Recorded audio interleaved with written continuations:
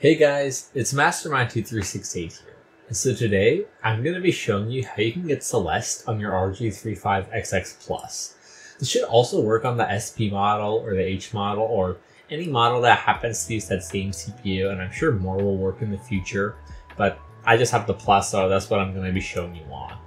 Additionally, you're going to need muOS. muOS should also probably work, but I've not tested it on there, so I'm just using muOS because that's what I heard was good.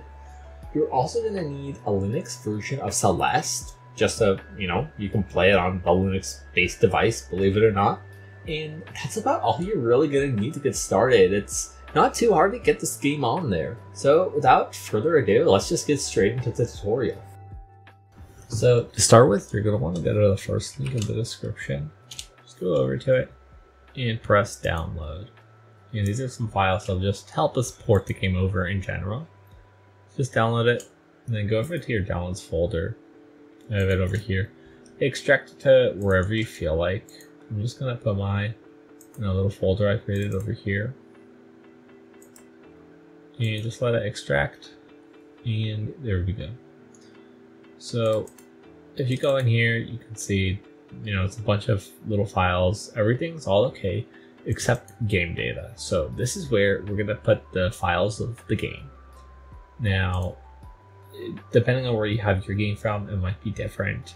In my case, I have a zip file over here, and I'm just gonna extract it into that game data folder. So right click on it, extract all, and let's see, porting files, Celeste, game data, put it there, extract, and it might take a second. And as you can see, there it all is.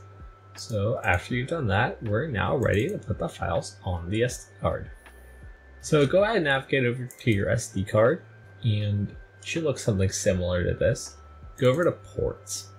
Now within ports, you are going to take the folder that's Celeste, copy and paste that over there. And it'll take a little bit depending on how fast your SD card is. And while that's loading, we can begin this. Take the celeste.sh file, copy it, move over to ROMs, ports. Now, if you've never done anything with Portmaster on your device before, you might need to create a ports folder here, maybe there, I'm not quite sure. But just create them, it should be fine, and wait for the file transfers to complete. And as you can see, we have the files copied over here, which means we are ready now to go over to our RG35xx Plus.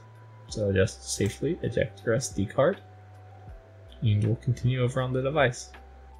Okay, so once you're over on your RG35xx Plus, that's a mouthful, go over to your apps. And once you're in your apps, go over to Portmaster.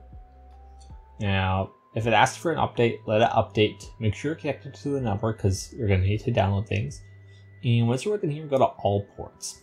Now, we're going to go search for a game called Owlboy. And that's because when we install the files needed to get Owlboy to work, it also installs the dependency needed for Celeste. So just go ahead, look for Owlboy. There's another game, I forget the name of it, that should also work, but I find that it works less reliably. I'll put the name up over there if you want to try that one if Owlboy's not working. But go ahead, just install Owlboy and let it verify, let it do its thing. And when it's done, it'll say Owlboy, but it'll also say mono in some numbers. And we want mono to be installed, so that's a good sign. After that, go back. And while you're here, just check manage ports just to make sure you put your Celeste game in right. If you put it in right, you should see something like that. As you can see, Celeste, installed size 1.68 gigabytes. And that means that it's actually found the Celeste game file. So yes, we want to exit Portmaster and go back, go over to the file browser, explore content, go to ports, and launch up Celeste. Now, for the first boot, it can take a little bit sometimes, so I'm just going to let this go, and we'll come back to it in a second and see if it starts up or not. And as you can see, here it is, starting up.